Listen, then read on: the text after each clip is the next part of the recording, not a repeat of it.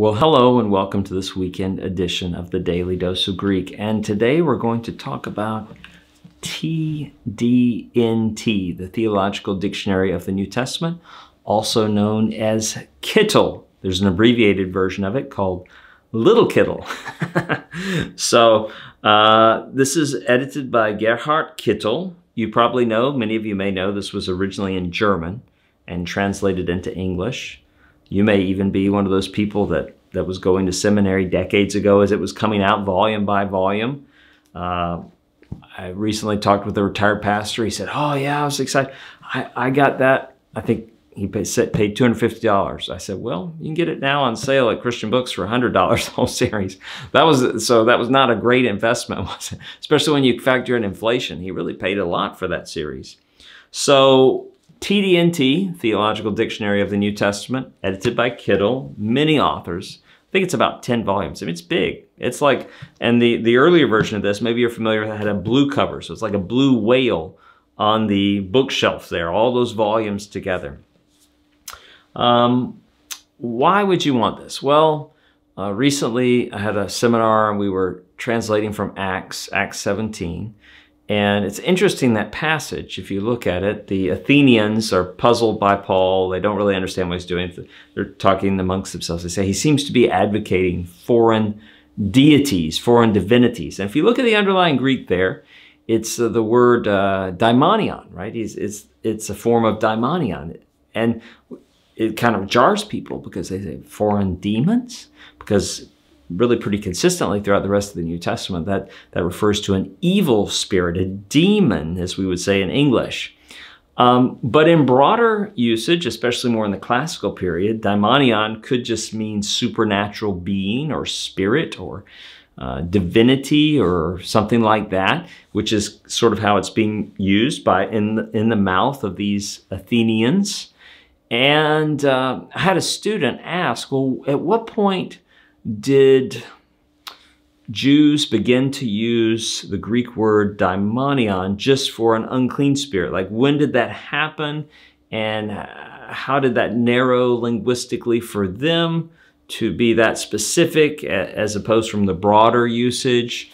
And I thought about it. I didn't know the answer. I said, well, I know where we can look and probably find the answer to that. TDNT. And it's true. Look up the article on daimonion and TDNT. Many, many pages talking about time periods and how it was used in extra-biblical literature in Greek. And it's fascinating and helpful with a couple of caveats. Okay, one of the key caveats with TDNT is it's mainly written by liberal German theologians. So many different contributors, and most of them have a commitment to liberal German theology. So when I turned to that article, I was expecting it to be very skeptical about the supernatural and to sort of just view this as through the lens of human evolutionary development of a religion or something like that. So they're not really committed to a Christian worldview. At the same time, you can sometimes find some helpful linguistic and historical information if you are alert to those biases. Okay, so I wouldn't give this to like a 7th grader doing their report on demons. That would be very confusing to them, some 7th grader in a Christian school. But I assume if you're patient to watch the video to this point and you subscribe to the Daily Dose, you would have the wisdom to sift through those skeptical assumptions and biases that you would find there. Second caveat, just something to be aware of. Not wanting to jump in on the cancel culture. We want to say we could disagree with this person, but we can also learn from their insights. And it is true that quite a few of the contributors to this were Nazi sympathizers. Okay, so this was written during the time pre-World War II.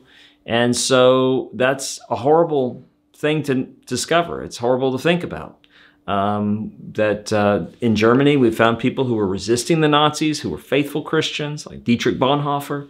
We also found people who were capitulating and going along and even unaware, or, they just did, horrible things in affirming, or at least not resisting what was happening. So that's a caveat, something we have to be aware of. Liberal German bias, and also some of the political commitments and backgrounds of some of the contributors to the volumes in TDNT. Having said that, I don't know where else I would have found some of that historical and linguistic information as quickly as I did if I were looking in the volume here in TDNT. I hope that gives you some background. Again, it seems to me every 6 months you can find a sale on this at Christian Books, christianbooks.com. They'll sell the whole set for $100 or $125 or something like that. So you can get it very cheap. And of course, Bible software programs like Logos, you can get it in digital copy very inexpensively too. All right. Good to visit with you this Saturday. Hope to see you again soon.